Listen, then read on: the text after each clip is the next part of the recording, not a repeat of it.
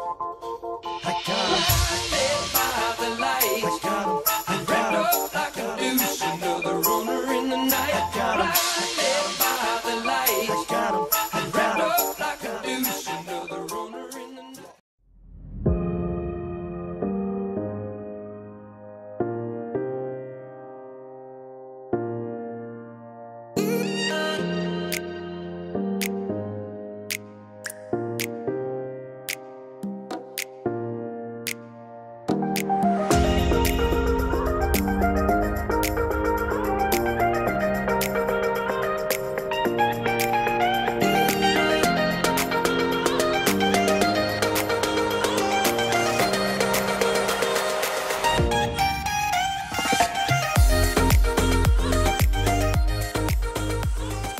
This is about time we get to the painting on the Donk. I sprayed it off with the water hose, trying to get some of that dust and debris off of it before I start wet sanding. Once it's dry, then we'll spray some guide coat on it. Start wet sanding.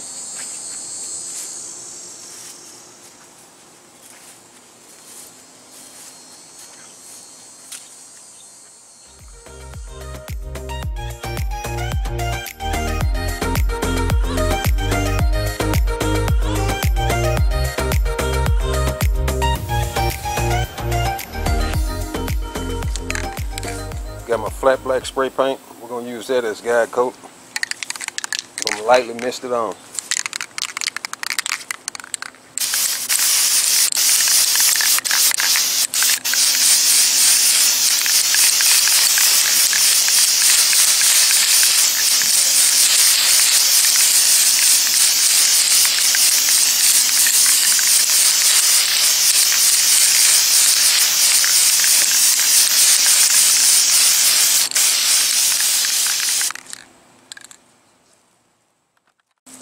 Guide coated.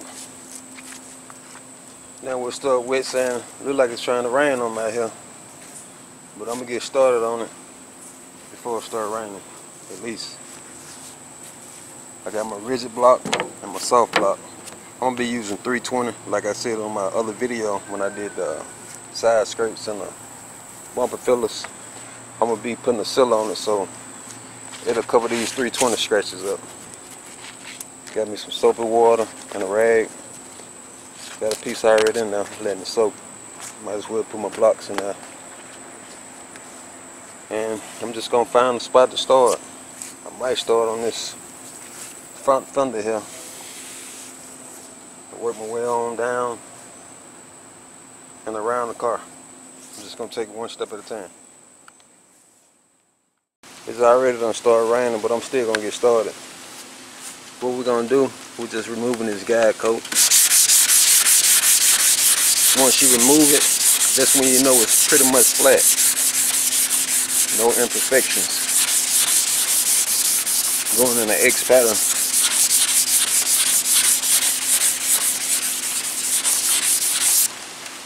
Looks like I'm gonna have to put it on the inside if it keep on raining like this.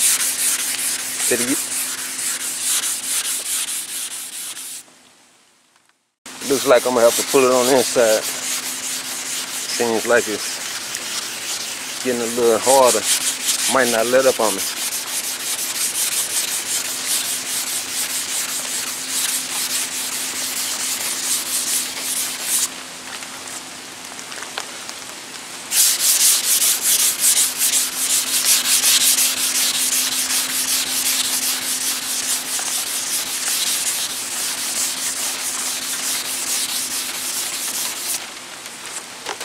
Yeah, I think that's what I'm gonna do. Let me wipe this.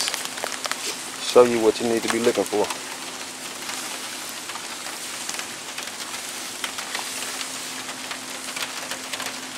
That there is pretty much flat. I still gotta bring this down some here though. Also up in here. Yeah, let me take it on the inside, then I'll probably finish up in there. Every time I get in the car, get ready to pull it on the inside, it'll slack up, so I'm just gonna stay out here till it get real bad. I'm wet sanding anyway, so it really don't matter. I don't mind getting wet.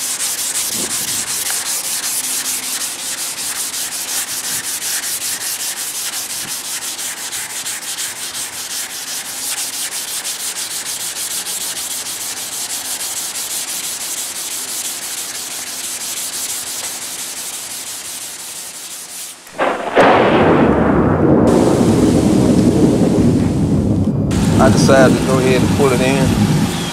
But you can see I done this top portion. Still gotta do this bottom half. But I'm gonna pull it in while it's gonna slacked up.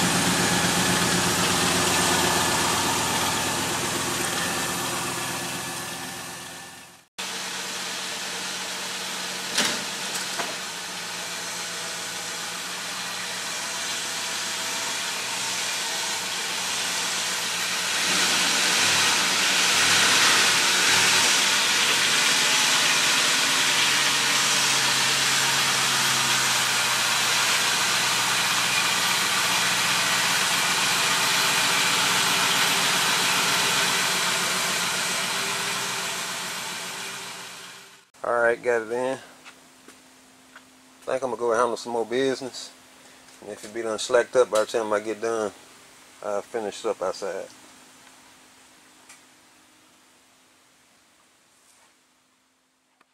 Made it back. You can see the car done dried off now. I got me some fresh water. I think I'll start back here. Kind of break it up a little bit. Knock this out.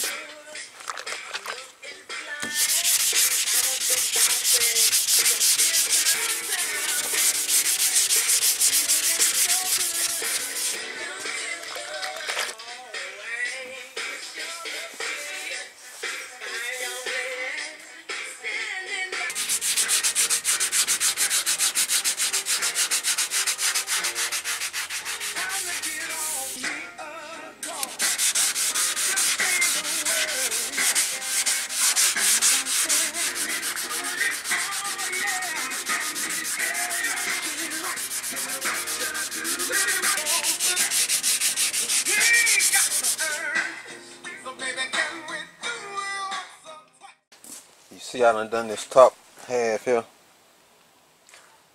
I like to do a section at a time. I do from here, this body line to this body line. Then I hop up here, do from here to here.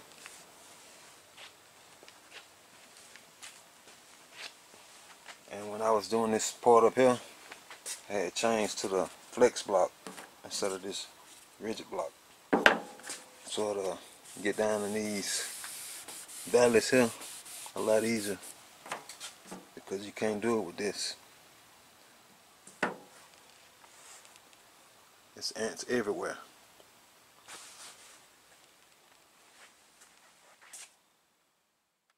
Finished wet sanding the complete car from top to bottom.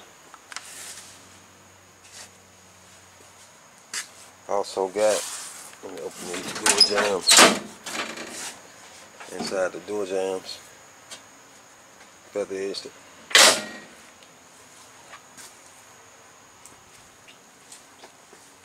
I took off the front clip, the header panel also, because if I wouldn't have took this off, the paint would have bridged from the fender to the nose, where the ears, whatever you want to call them.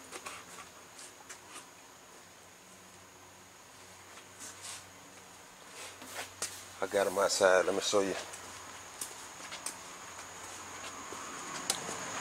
I had the feather edge around the edge here, and I just put some self-etching primer on it.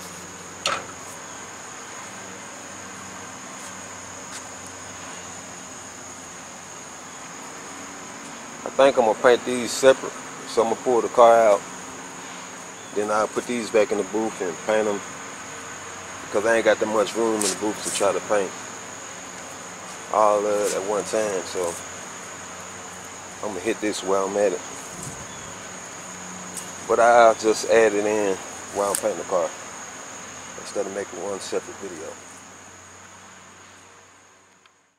I had went back and wet sanded all my areas that I hit with the epoxy. Well, not epoxy, but self-etching primer. I lightly hit it with some 400 grit. Now I got me some fresh soap and water. Gonna clean it up so I can get ready to put it in the booth. You want to make sure you get these jams real good because you're going to be masking. You want your masking tape to be able to have something to stick to. So let me take care of that, then we'll be ready to go in.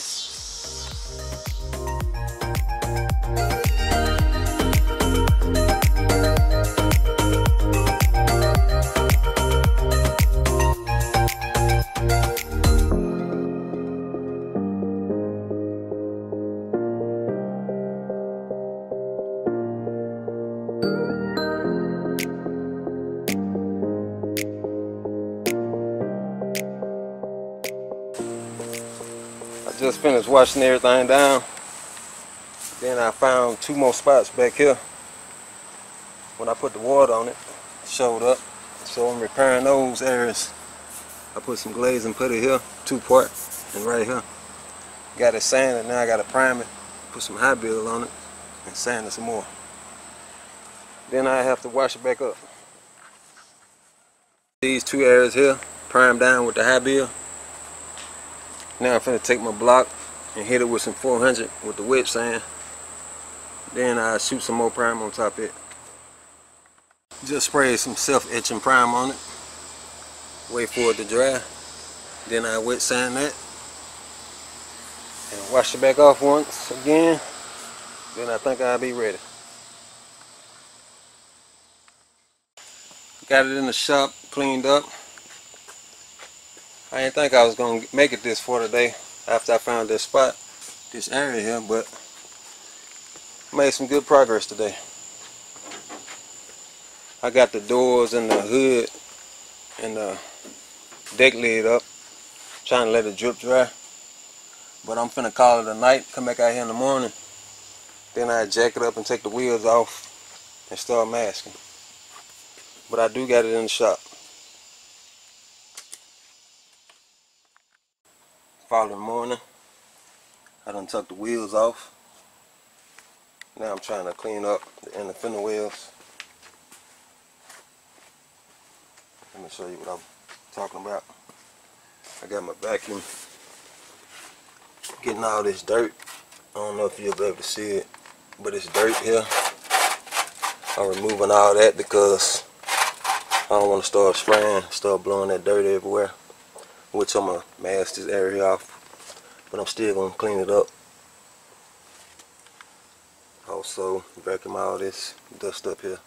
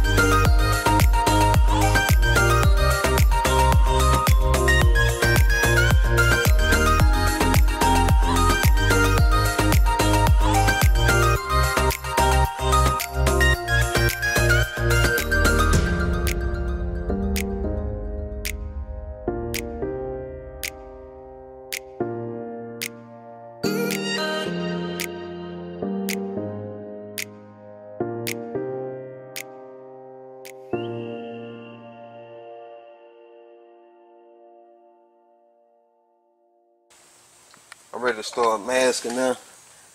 Cleaning up the inner fender wheels. Now I'll just be using just some regular masking paper, the cheapest I could find. I got different sizes. Some cheap masking tape and some plastic. I'm gonna put this plastic over the motor. Try to keep some of this overspray off of it. Don't want to make it no worse than what it is. Also be covering up the top area and the trunk.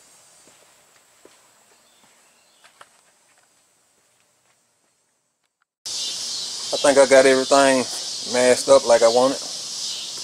Let me walk around the car, show you what I done. See, I put paper right here and plastic along the bumper. The reason why I put paper, I didn't want the plastic blowing back up when I paint this, so I can get up in there real good.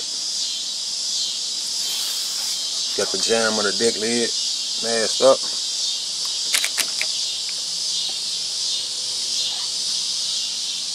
Trying to keep that overspray out. Also got the inner fender wheels done up.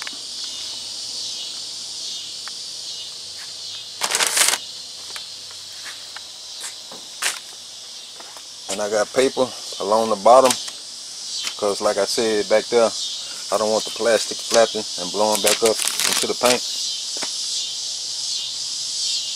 Door jams.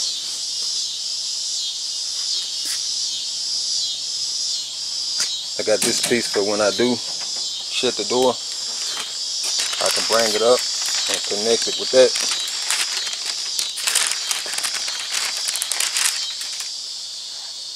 The hood, got the hood back mask and the fender wheels. I just put a Walmart bag over the rotors, brake pads. It's the front, which is going to be covered up, but I still want to paint it. I just stuffed the newspaper on the inside of it. The bumper shocks masked up.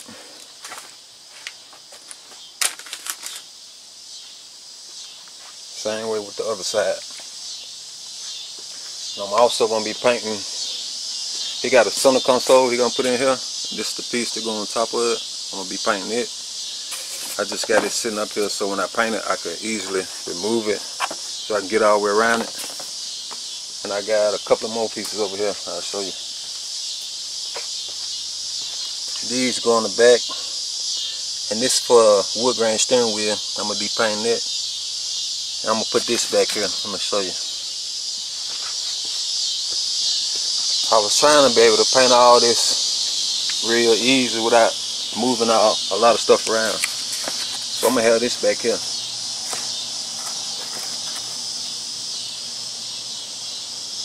It won't be in the way. And them other pieces, they go right here. But I'm going to call it a night. Come out here first thing in the morning and get back started.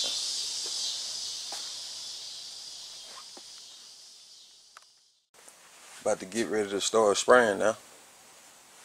Got these hung up right here. Well, not hung up, just sitting here with some duct tape.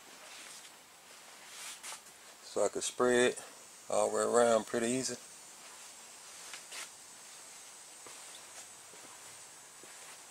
But first I'm going to wipe everything down with some wax and grease remover. Then I spray my sealer.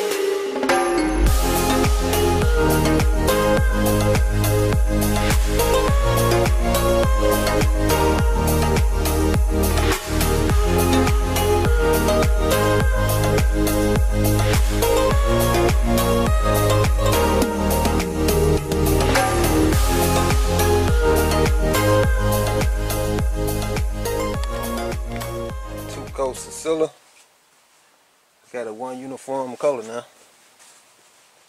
Good to spray the base. I'm gonna be going with the Orion Silver by House of Color for the base coat.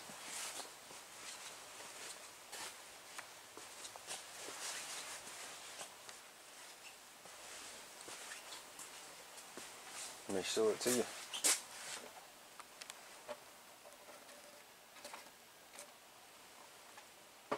Let me mix it up, then we'll get to spraying.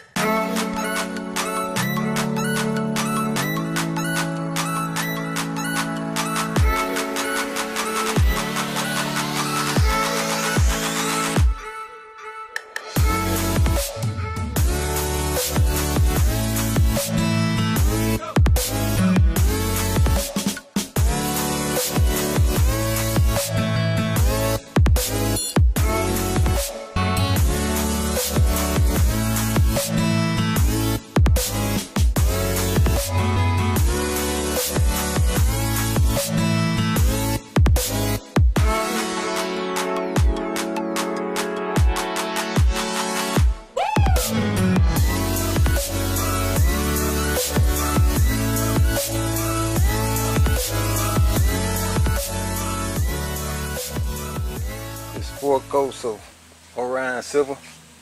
I did 3 cover coats and a drop coat.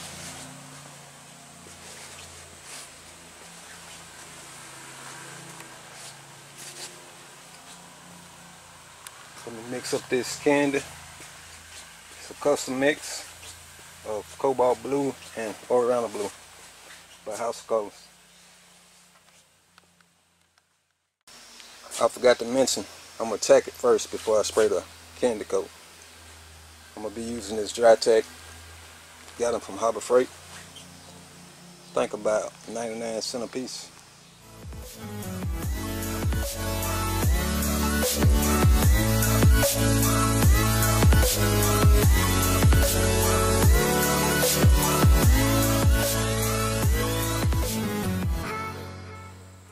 It's the Kandy coat now. It's the most scariest coat here, because one mistake be like all your work you done. You've done it from that. Gotta pretty much start over.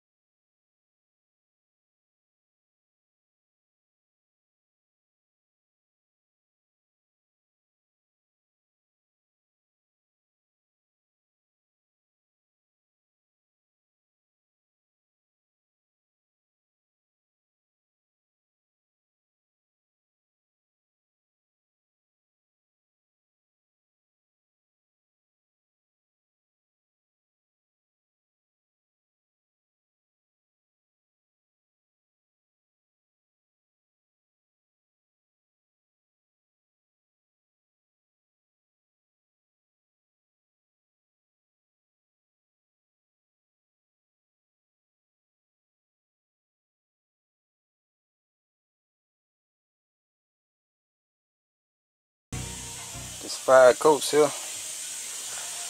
I ain't never been this way I paint a car. I don't know if it's because it's hot or it's car so long. I know it's hot. It's drying up before I make it around the car.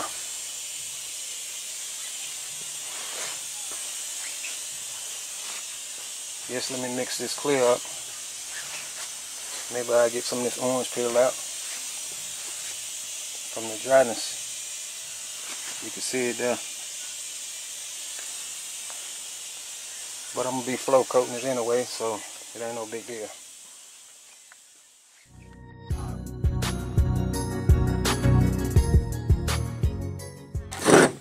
I got the all candy wet plus I also got the House of Color show clear. I'm trying to decide which clear I want to put on first because I'm going to do a flow coat. I asked him and he said it really don't matter, but I can't go wrong with either way I do it. I can't go wrong. So I might just put this House of Color on first, then once it dry, wet sand it and flow coat it with the all candy.